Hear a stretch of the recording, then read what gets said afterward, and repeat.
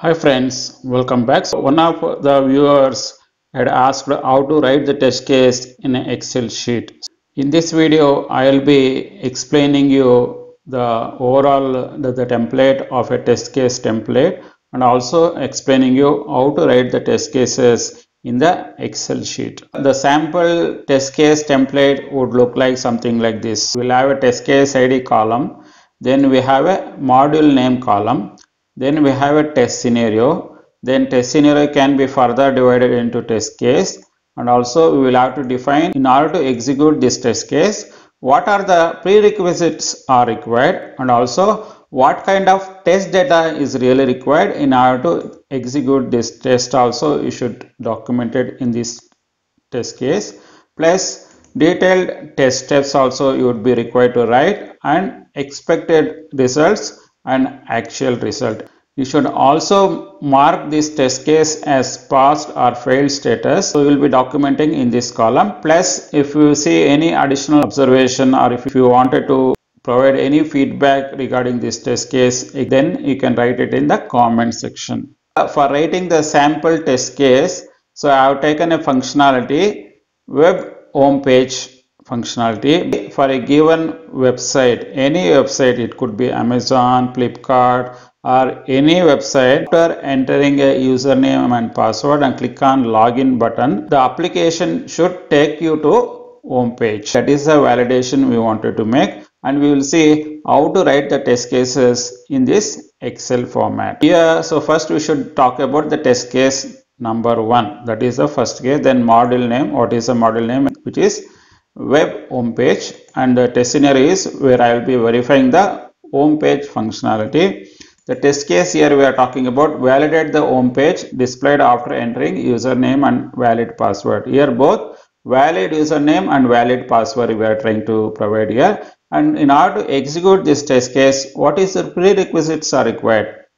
The prerequisites are appropriate browser should be installed in your computer. Suppose if your application supports only IE, then IE should be there. Then Chrome, if you wanted to test, then Chrome browser should be there, or Safari browser should be there, or Firefox browser should be there. Whatever the browser which your application supports, that browser required to be installed in your machine. That is a prerequisite, first prerequisite. Plus there should be a network connection should also be there. It could be your LAN connection or your internet connection where your application can be easily accessed using that network connection. That also required to be there. Then the third is your application should be up and running. Then only I can access the application via URL where I can enter username and password. So that is the prerequisite is required in order to execute this test case. Then the test data, what is required here is username and password is a test data. Here test data is valid username and valid password. Then we should talk about test steps in this G column, where I will be entering a detailed steps like open the browser, then the enter URL. After entering the URL, the web application should be opened up. After web application is opened, then there should be a fields like username and password should be there. Then login button also should be there. There you will be logging the valid username and valid password. When you entered valid username and valid password, when click on login button, then the application should take you to the home page. Then when you are executing by following all these steps, if you are observing a different behavior, then you should call that out. What is the actual result while you are performing your test results? Let's say both expected results and actual results are not the same, then the test case will remain fail, and appropriately your observation you can document it in the comment section. The second test case is similar to the first test case.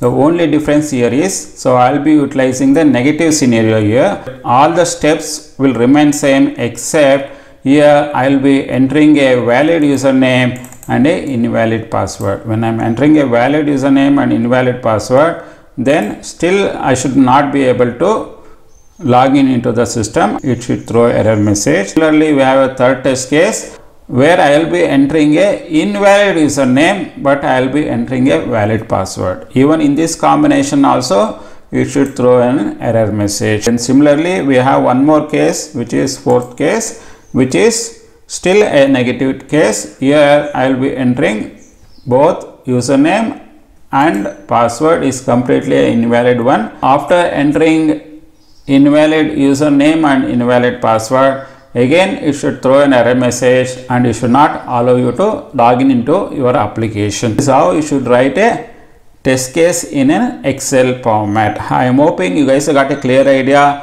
how to write your test cases in an Excel format. If you guys really like this video, then please click on like button.